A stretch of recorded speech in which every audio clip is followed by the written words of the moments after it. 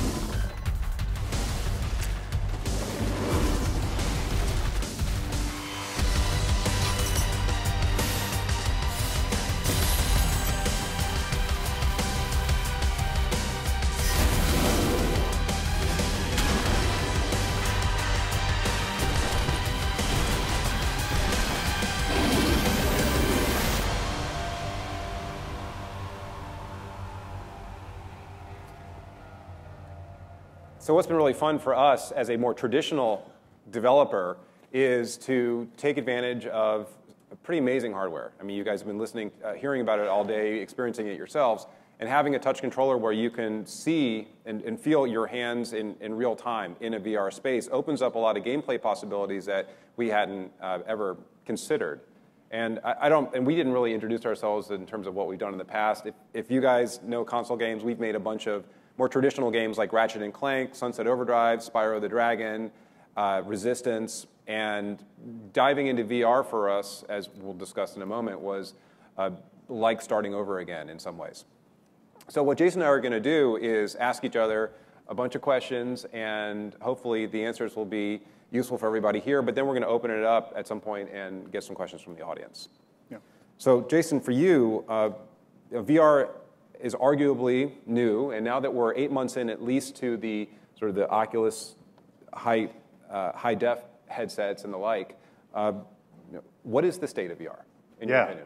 That's a really good question. So Oculus launched its first consumer device a year and a couple of days ago when we launched Gear VR.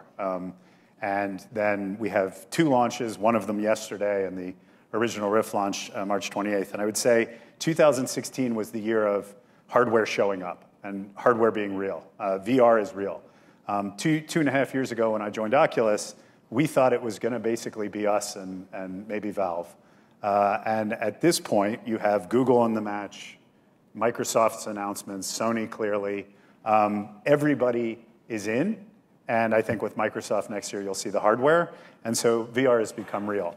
If you look at Oculus's statements over the years, we've been very consistent that we believe that VR was going to take some time to reach mass market.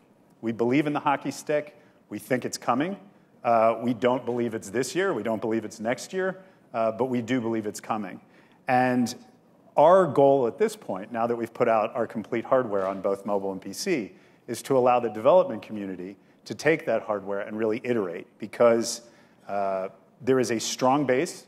When we put it on people's heads in Best Buy, when we put it on people's heads wherever we go, there's a strong inclination to buy. But I don't think we've yet struck gold with what the content that they want to buy is, what the content that they want is. And by the way, we're going to focus a little more on consumer here and not on B2B. B2B is a different business. But I think there are a lot of things that we've put out that could have been done in 2D, to the point of the panel earlier. And that is because when you're told go, you have 12 months to put something on the shelf, a developer tends to go back to what they know. Now that the hardware is out there, the SDK can be downloaded free and anyone can develop. I think the next 12 months, 24 months are where the real creativity is going to happen. And you're going to see things, genres you've never seen before, ideas you've never seen before, and one of those, or more than one of those things, will strike the consumer, and that's when you start to see adoption happen. So I think VR is in a great place right now because it exists, it's real, and it's available in your local store, but I don't think we've yet reached the point at which we have the perfect mix of content available on it to drive the consumers in mass into stores to buy it. So that's where I think it is. And where are we for developers? Like, so how does the developer look at that? Well, first of all, I want to know, how many people here are actually actively developing VR games? All right, a pretty good number. That's good. So a lot of what I'm going to say, I hope, is relevant to you. As if you got into VR anytime in the last year, from my perspective, it's leveled the playing field. It means that anybody, whether you're a small company or who's maybe been around for a while, a giant company who just started up, which just seems like opposites, you have the same opportunity to succeed versus the more traditional game space where if you're in the console world, it's become an arms race, which is really hard to break into just because the games cost so much and the expectations are so high. With VR, anything's possible, and it's a really cool place to be. And I don't know how long that window is going to be open, but as a developer, if I was starting out, I would jump right into this one because you can stand out just as readily as somebody who has 20 years of experience in making traditional games.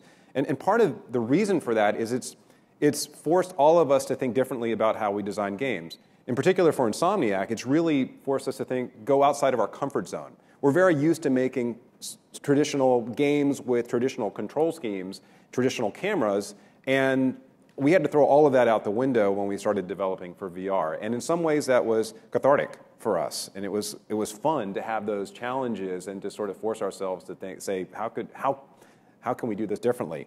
And then finally, I think for developers, it forces all of us to pick our heads up and ask, where's this industry? Where's the gaming industry going in general? Now that VR has come in as an arguably disruptive force, we can't necessarily pin all of our hopes and dreams on an industry that's going to stay wedded to mobile or maybe console or PC. Now we've got this other angle, and that, as Jason said, looks like it could have a hockey stick.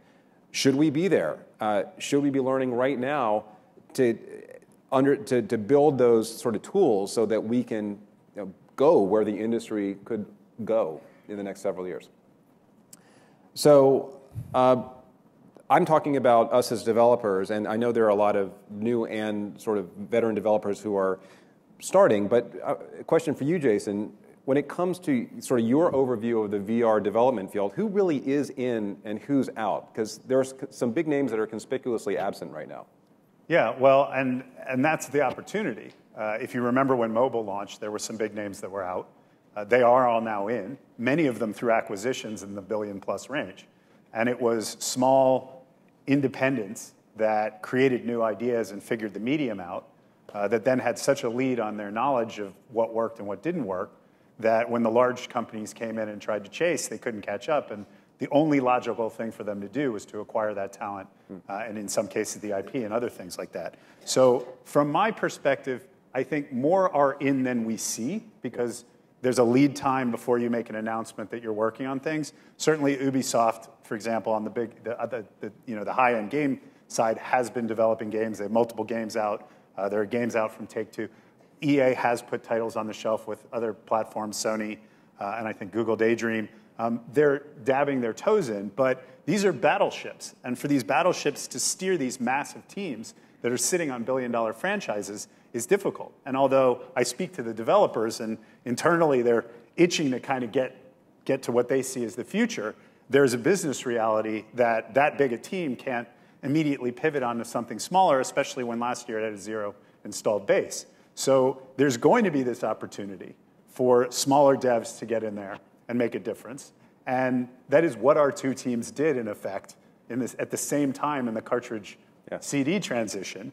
And both of us, I ended up transitioning and selling the company. You're still here today as one of the largest independent developers because of the fact that we took advantage of that window. And that isn't to say that it was easy. It was brutally hard. You and I remember there were many times where both of us thought we were on the edge of going under. But we stuck with it, and we managed to create something that was unique. And both of our companies, mine with Sony, and I'm not there anymore, yours with you, are still there to kind of lead forward. So who's in and who's out? I think more are in than we've seen, but there is still this opportunity. I think it's probably a window that closes in a year or two, where smaller independents and mid-sized companies can come out and make a name for themselves and become the large next-generation companies. So you were alluding to that time when we were growing, right, and we were facing a lot of risk. And I remember, in particular, you were making Jak and Daxter, we were making Ratchet and Clank, and those were, at least by today's standards, medium-sized games in terms of the budget. So after that, it seemed as if in the console business in particular, and maybe the PC business, the market for medium-sized games just died. There was no opportunity for developers to go out and find funding for something that was in the sort of the 10 million-ish range. You either made giant games or you made tiny games. Is it back? Is this now the era of medium-sized games because of VR? At least for the meanwhile, I think it is. I remember when Vita came out, and I was talking to someone from Sony who doesn't need to be named. He said, what's beautiful about this is the budgets are smaller than they are on our console. And I said, for now. And he said, no, we think they never stay small. And a year later, his budgets had doubled, and they continue to double on mobile. So budgets will continue to increase. But again, now is not the time for the big publisher to come in, and they don't operate very well on small titles in general.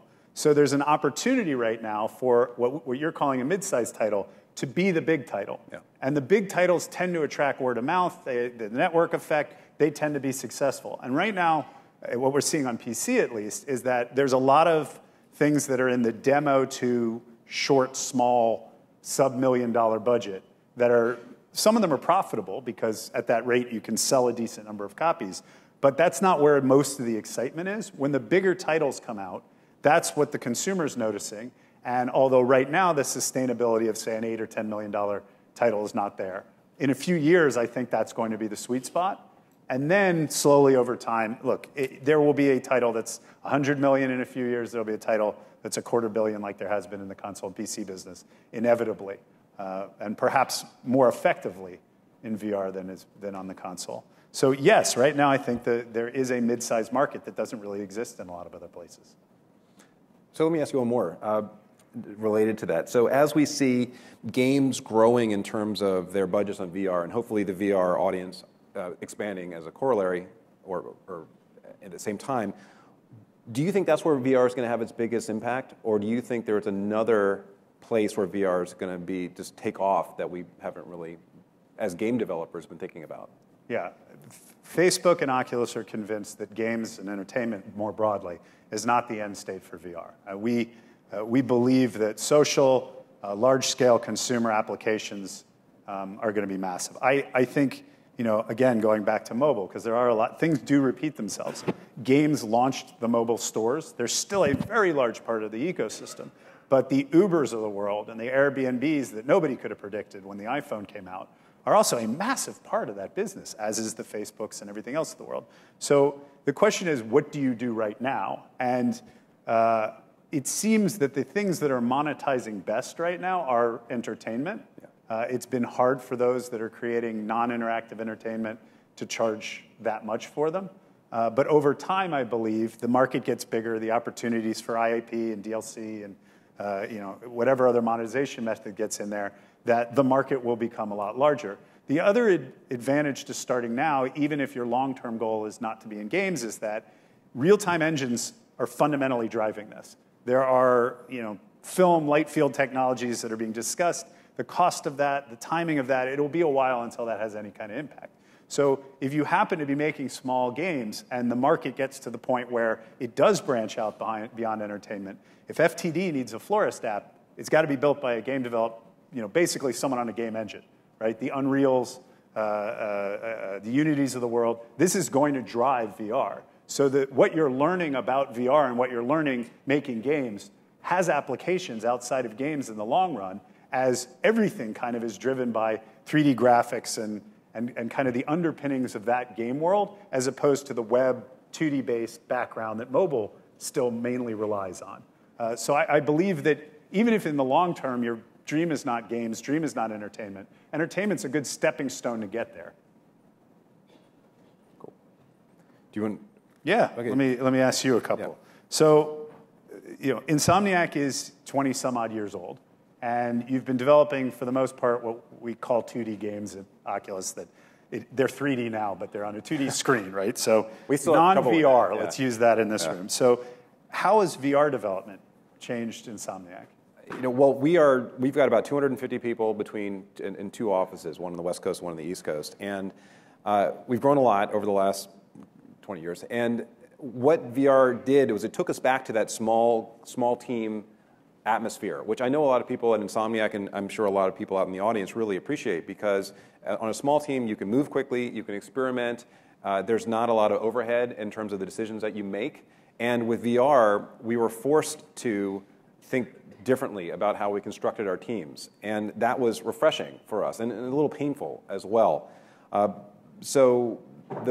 What was nice was with the small team, we were able to, I think, be more innovative than we are sometimes with the giant teams. At the same time, we didn't have all of the resources that we have for a giant team, so we had to be more scrappy. And again, that took us back to sort of the garage mentality days, which, as a creative, is super fun. I'd say another thing that really surprised us were how many new challenges we ran into when it comes to design and construction. And Jason and I had a lot of talks about this during the first two games we made, which were Edge of Nowhere and Feral Rights, because Jay, you warned us. You said, guys, if you think of level design the same way you think of it for Ratchet or Sunset or Spider-Man, you are going to you're going to waste a lot of time. So try some different stuff. And the first thing we tried was to use the camera the same way we would in a Ratchet and Clank. Cameras following the character as he's running around the level, and the first thing that happened was we all got sick. Because when you guys know this, and I'll just waste a little bit of your time, but when the camera is moving and you aren't sensing that movement, it becomes disorienting. So we had to rethink how we did cameras, reapproach the way we design levels. And the result was something that was surprising to us and we think players liked. But we also learned a lot about how do you set up an enemy setup in VR? How do you do HUD or UI in VR? How do you create a game where you want to give the player a lot of weapon selection, but not take him out of the experience? Those are the questions that we had never had to ask in traditional games that we had to answer in VR. And I think finally, it reminded us, just being a developer and getting into VR, reminded us that this is a place where there really aren't answers to many questions, and that was exciting for us, because if you get into the more traditional games business, a lot of the big questions are generally answered. There are methodologies for creating levels, methodologies for process. VR, it's still the Wild West, and for us, that sense of discovery, even as a developer that's been around for 2 decades, was exhilarating. Yeah, it's been very interesting to watch AAA developers go back to A or B developers become C developers, because all of the rules, everything they've learned, all of their experience is it's not invaluable, but it's not valuable, but it's not that valuable in VR. And the less you rely on what you know, the faster you enter good VR. Absolutely. Watching Insomniac start with what they knew, with Edge of Nowhere, reject a lot of what they know, struggle and come out with Edge of Nowhere into a marketplace that accepted it and was very excited about it, even though it was 2D, 3D. It was VR, but it could have been done on an older platform. Watching you continue that with Feral Rights, and watching the community reject that in a sense, because the excitement they got from doing something they could have done in 2D in VR with Edge of Nowhere had worn off. This is all within a year, by the way, 6 months later. And now they wanted VR for VR's sake, which is good and right. And they just didn't want Feral, right? And then watching Unspoken come out yesterday, which is truly VR-inspired and truly takes advantage of VR, the first person, the hands, everything else. And again, for Insomniac to hit that magical 8, 9 out of 10 kind of reaction from everybody, this is what we've been looking for. It's been amazing watching you go through that arc in such a short amount of time. So how have you internally thought, what should we be doing in VR? Because you've run the gamut. You've done the right thing, the wrong thing, and the right thing again, right, in a sense. Let me answer that as quickly as I can, because you're standing there saying we need to get off the stage. So the question, I mean, has been, Jason has asked frequently, and we've asked ourselves, why VR? Right? That is the question that we've learned to ask again and again in development. And the key is not to stop asking it. Our I think, go-to place tends to be where we're comfortable. We're going to design a level a certain way. But if we don't ask, why are we making this game in VR, then we're not going to have a game that ends up like Unspoken, where it is built for VR's sake. And for us, that really meant we had to be comfortable with putting aside the core mechanics that we're used to dealing with, and instead really do some things that were very uncomfortable for us as a developer, in terms of trying out things that just didn't seem like they would work at all and seemed sort of antithetical to traditional design. But when we took the chance and did it, and when we pushed ourselves and the team to continue asking that question, things ended up working. I'm going to be bad and ask him one more question, because this is really, I think, important for everybody. For developers that are out there, for people that are thinking about getting in VR, you've been in it since the beginning. You've put out more games than most others, more content than most others. Advice?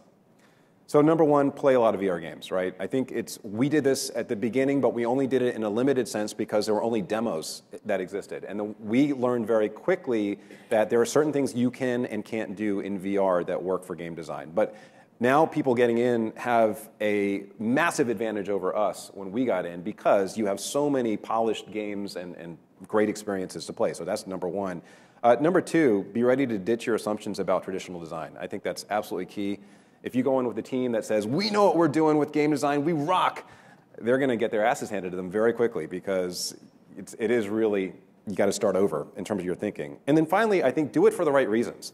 As Jason said, and as I think a lot of other people have said, this industry is in its infancy. And if you're getting in because you want to sell 100 million copies, well, you simply can't.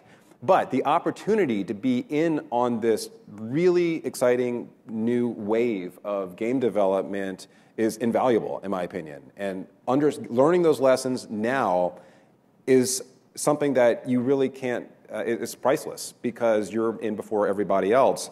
It's an opportunity to establish your brand, build new IP before the market gets flooded with lots of competitors, and I think build new skills, really. And why are we here making games? Well, generally, we want to craft things, and we want to grow, and we want to learn new skills, and VR is a great place to do it. Great. Thank you. Thank you.